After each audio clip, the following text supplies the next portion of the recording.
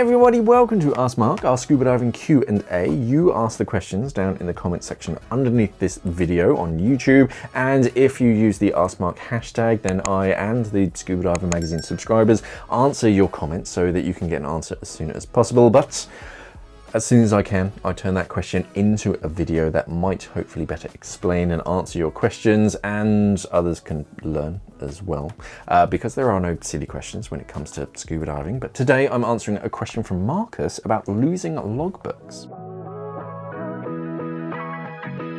So Marcus says, "Hi Mark, I am very appreciative of all of your content as it has been top notch, especially your Apeks and Shearwater reviews. Thank you. My question for you is this. Several years ago, during a move from one home to a new one, somehow my logbook went missing. While my cert cards were in my log binder, those are easily replaced for the appropriate fee, of course. However, it's the dive information that I am truly missing, as I have no way of reproducing any of that information. Whilst my number of dives has not been numerous, under 50, it is annoying nonetheless, as I want to go to divemaster in the near future. What would be my best course of action? Just start over at dive number 1, or start at the dive number I know I was at, which would likely be less than the actual number of dives. Thoughts? Thank you for your time and keep up the great work." I will. Personally, I would restart at the approximate dive number that you remember. The minimum dive count is a requirement for several courses out there, but your instructor won't want to see every single logged dive. Especially when you get up to like instructor and it's like 100, they're not going to check every single individual page and count them off. They're just going to want to see the 100 or the 50 and 60 or whatever it is nowadays for divemaster. It's really not a scientific process, and they're going to assess you more on what you're like in the water than what you actually have written in the logbook. And this happened to me where I lost logbooks, and I've tried to get back to kind of where I was, but there's a real gap of logged dives. So I was looking through the multiple dive computers that I've been using, trying to like tally up all of the logs and then like restart it, but I don't know my exact dive log number, which sucks. But yeah, when you go to like sign up for divemaster and instructor and whatnot, they're not going to be interested in seeing the entire logbook.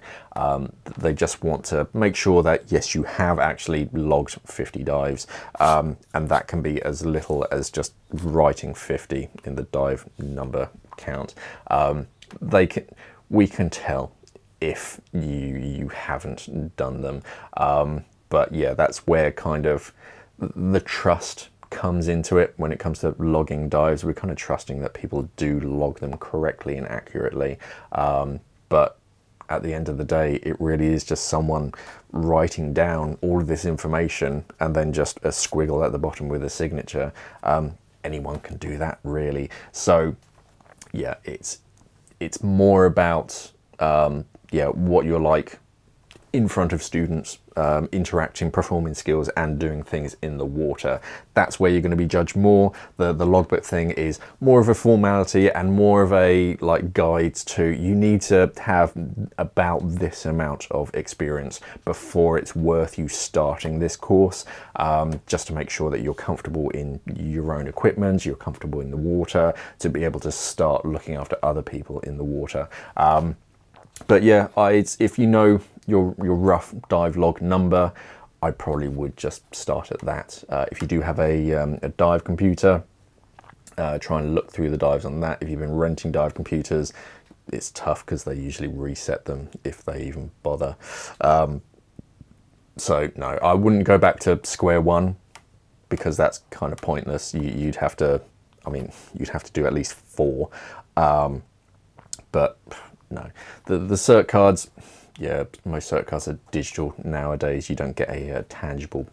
I mean, that always kind of seemed a little bit silly that the one company that's focused on marine plastics and all that kind of stuff and single-use plastics, and they produce plastic cert cards.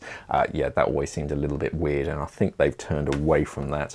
I mean, even Dan Dan Insurance was quite useful because you got these cards, but you'd get one once a year as you renew it. It was useful because it has your information on the back. So I used to put it in those little like windows on bags just so that I could identify it. And it has like emergency phone numbers and stuff. So if something happened to me, someone could go to that and all of my like insurance details is right there. And they have funky colors on it. But yeah, as far as diving cert numbers, as long as you have, it's more of a pain for the instructor, but as long as you have your name and your date of birth, they should be able to look you up as long as they have internet access and all that kind of stuff. It's more of a pain. It's far easier if you just have a card to, here I am X certified. But yeah, if all else fails, they can look you up. Otherwise, yeah, don't bother starting at like dive number 1. That's a waste of time. Start at roughly where you think you were, and just continue to log your dives from there. Otherwise, yeah, think about digital logbooks as well. So you have a physical copy and you have a digital copy as well, just so that, yeah, in the unlikely events that something should happen to it, yeah, at least you have a digital copy just to make your life a bit easier, picking up from where you left off. And yeah, there are pretty good diving apps nowadays where you can log your dives and you can add all this information onto it as well. So if you ever go back to where you're going, you can just double check exactly how much weight you were wearing, what you saw there, what the water temperature was like, whether you were warm, whether you were cold, whatever. So yeah, I think a lot of divers are moving over to a more digital logbook, but it's always nice to have a tangible copy as well.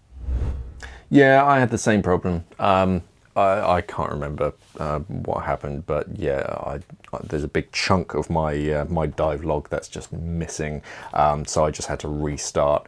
And I